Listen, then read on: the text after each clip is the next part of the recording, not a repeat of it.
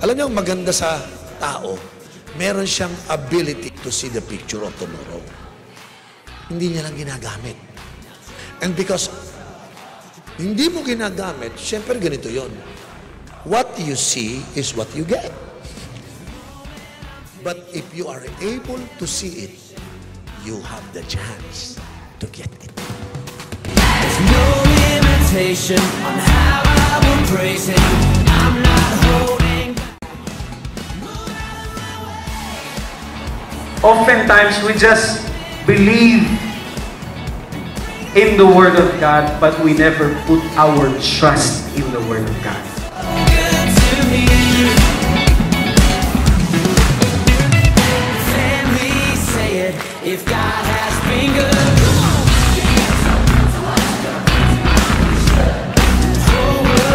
Before po, talagang sobrang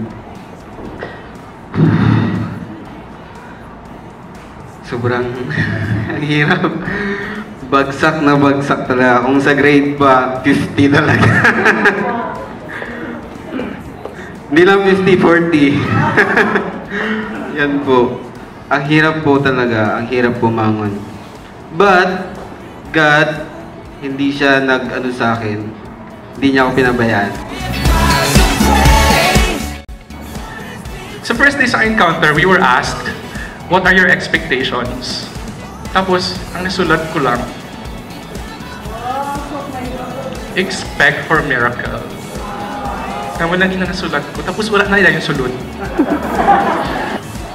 Sa inyo, Pastor, your love is a miracle.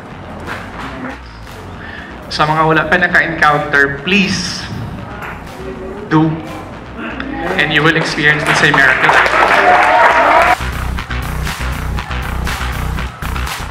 Nag-encounter na ko. Grabe, git power git sobra. Git the Lord tanan nga kuan gi-confess git siya nga mabago na gid ko. Lagi namin git siya tanan nga sala nga obra ko.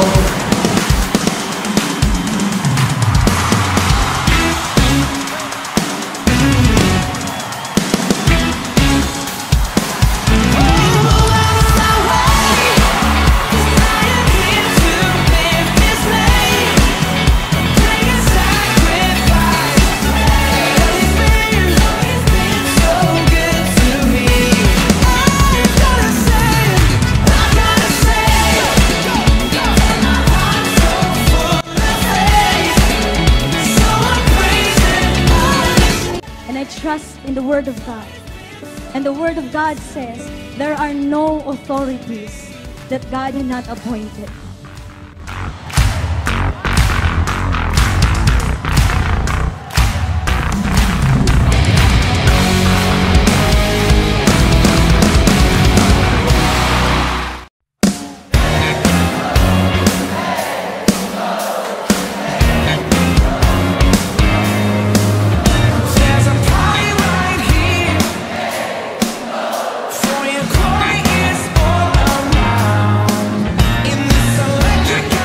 We can never transform this world kung ang makita sa mga tao sa atong palibot ang low quality nato nga Kristiyanismo.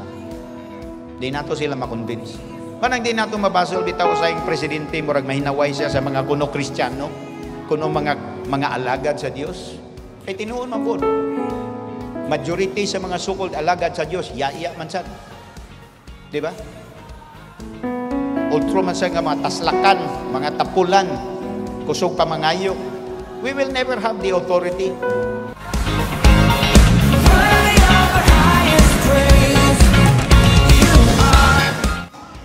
Thus, the cares of this world and the deceitfulness of riches. And sa ato mga kasimbahanan, I believe nga mauni ang nahitabo. You know, there are so many people who are supposed to be fruitful. Mga fruitful sa, they are so worried. Moingon sila, Pastor, we will just attend services. Mutambong lang may simba, Pastor. Pero ayaw na ng winning souls and making disciples. Mag-attend og cell group pa, Pastor. Kay busy kay ko, Pastor. May negosyo ako, Pastor. Kana, makarelate ba mo, anak? Magkikso na ba mo yung mga miyembro, anak? Ha? Moapilag simba, pero muhatag man po ko sa akong tithe, but yet, cares of this world. Pastor, di man ako mabiyaan na akong balay. Napay usa dito makaigsunan yung sa ako, Pastor, di ko makasel group kaya nga naman. Di na ako mabiyaan ng akong mga iro. Iko iro na lang i-disciple, Brad. Cares.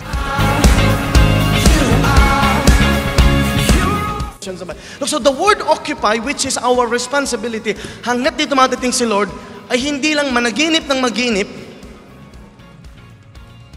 pangunahan ng mga kulelat, matakot at mag-imbento, kundi ang sabi niya, saliksikin mo ang kalooban ko, gawin mo ang kalooban, because ang responsibility of changing this world, changing your economy, changing your community, making an impact sa mundong ito is in your hands.